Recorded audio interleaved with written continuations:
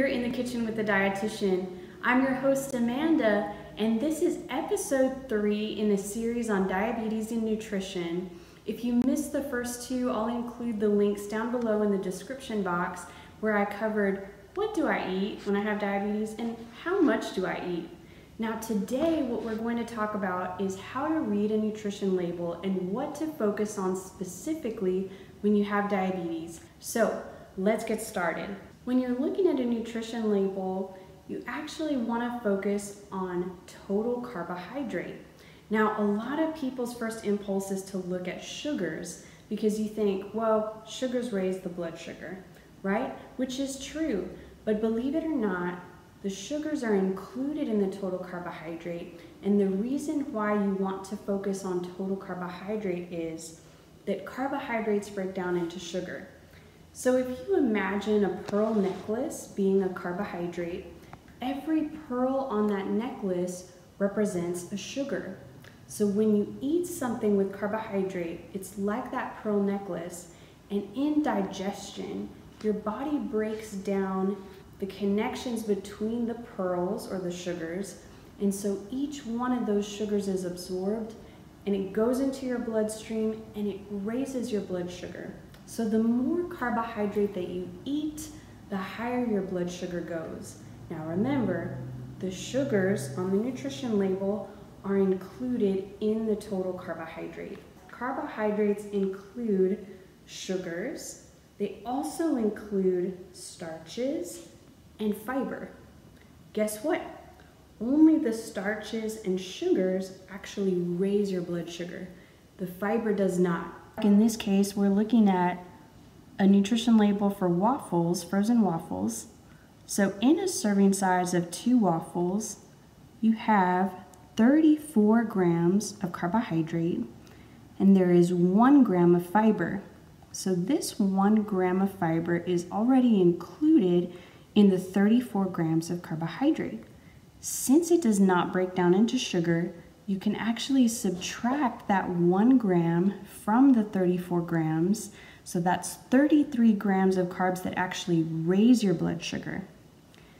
Now also, this 1 gram of sugar is already included in the 34 grams, so you don't have to worry about that. Again, the most important thing to focus on when you have diabetes and you're looking at a nutrition label is at the total carbohydrate.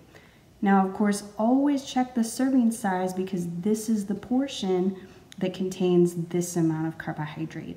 This is a nutrition label for spaghetti, and this spaghetti could advertise that it's sugar-free because you'll notice that it contains 0 grams of sugar. So sugar-free does not mean carbohydrate-free.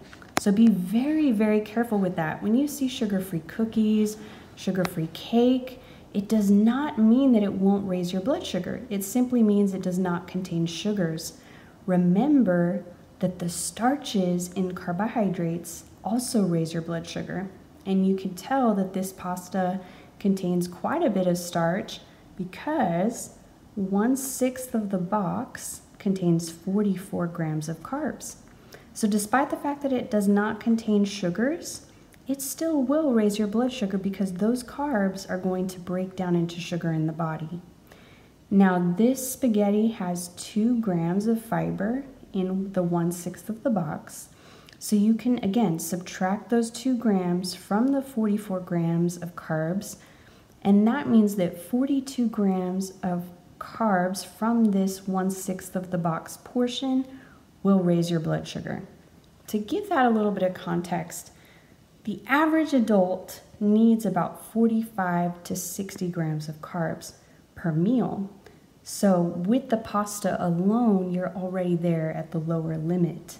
Now the good news is the tomato sauce typically doesn't have carbs if it's strictly made with vegetables, and then the ground beef that you use to make the meat sauce does not contain any carbs either. So just be mindful of that. As you are striving to reach your blood glucose goals, always focus on the total carbohydrate and write it down. Keep track of how many carbs that you're taking in because this is what is going to impact your blood sugar.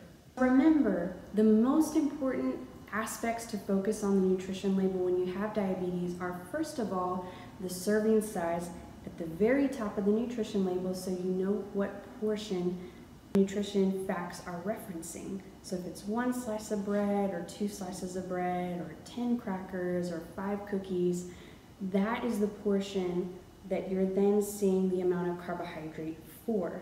So look at the serving size, then look at the total carbohydrate, and remember you can subtract any dietary fiber from the total carbohydrate to find out how much of the carbohydrate will actually raise your blood sugar.